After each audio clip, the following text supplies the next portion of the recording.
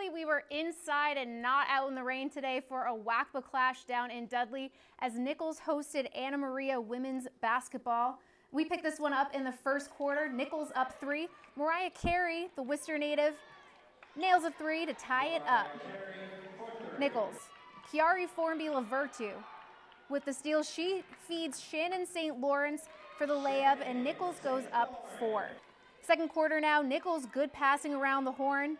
Formby-Lavertu with the give and go. She gets the hoop and harm. Nichols goes up 7. Nichols, Isabella Nerney from beyond the arc.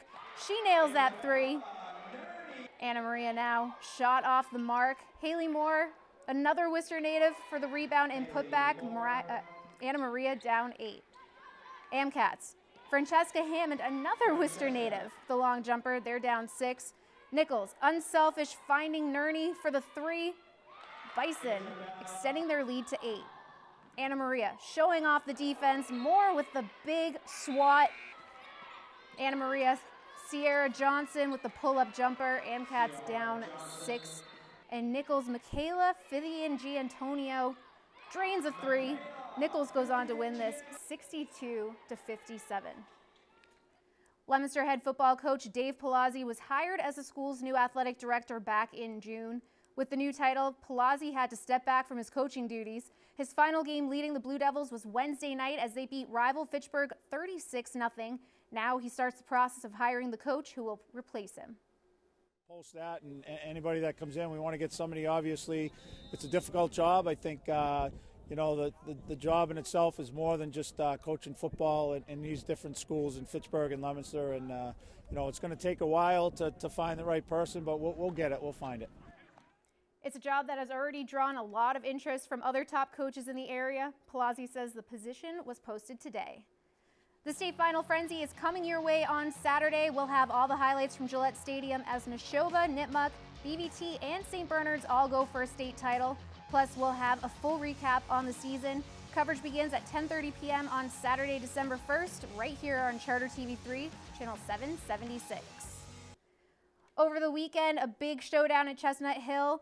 Former St. John standout Davon Jones being recognized, along with former Shepherd Hill standout Chris Lindstrom for Boston College on their senior day.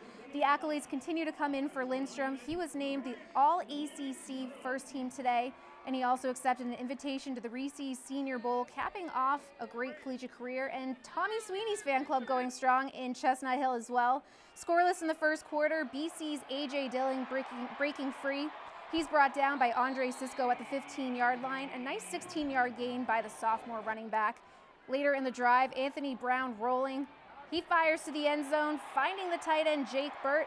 The Eagles go up 7-0. Second quarter now. 21-7 Syracuse. Brown's pass is complete to Jeff Smith. He takes off down the field, nothing but green ahead of him. He's into the end zone, and Andy Lacomb's camera.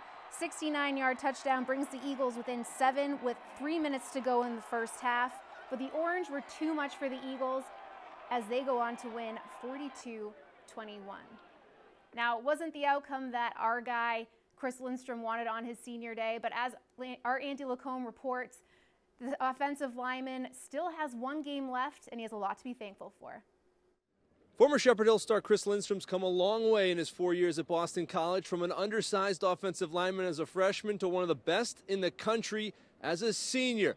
And the Central Mass guy reflected on his senior day on his years at Boston College. I'm just thankful for this senior experience. You know, we were able to have college game day and be able to play down at Florida State, at Virginia Tech, you know, and it's been a lot of tough games, a lot of great games, and so being able to experience that is something I won't forget, and I'm thankful I played in the ACC. It was a great team experience, and I'm just thankful for the 4 years I've had at BC and the impact that this place has had on me and my family, and I'm just very grateful to be a part of the BC family. This was Lindstrom's last game at the Heights, but not his last collegiate football game. Boston College is going to a bowl, and so that means Chris will have one more chance to put the pads on and represent BC, and another chance to impress potential NFL teams. Andy Lacombe, Worcester News Tonight Sports. Now, Chris Lindstrom was selected to the New England Football Writers All-New England team, and joining him is Holy Cross senior linebacker Ryan Brady. Brady led the Crusaders with 121 total tackles this season. He finishes his career with 258 tackles, including 29 for a loss.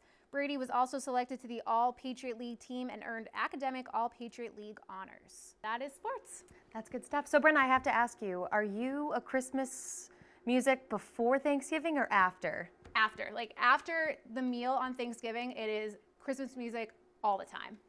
See, I don't know. I feel like for me, it's whatever year I'm feeling most spirited that I want to put it on, you know? Well, I mean, sometimes you can't fight it. Like, you'll hear it and then you'll be like, okay, and then you'll like start singing along to it. But I try, and I mean, this year it's great because it's a longer Christmas season, so you can enjoy the music a lot more. So I don't feel as bad waiting until Thanksgiving. But sometimes, you know, when it's late in November, you're like, oh, I really want to listen. I know. It's a little more tough then. That's true. Sometimes you just like sprinkle it in between the other songs. Yeah, that you're that's true. listening to. That's true. We can do that. All right. Well, that's going to do it for us here on Worcester News Tonight. For Brenna Wilson, I'm Anna Botari. We'll see you back here tomorrow.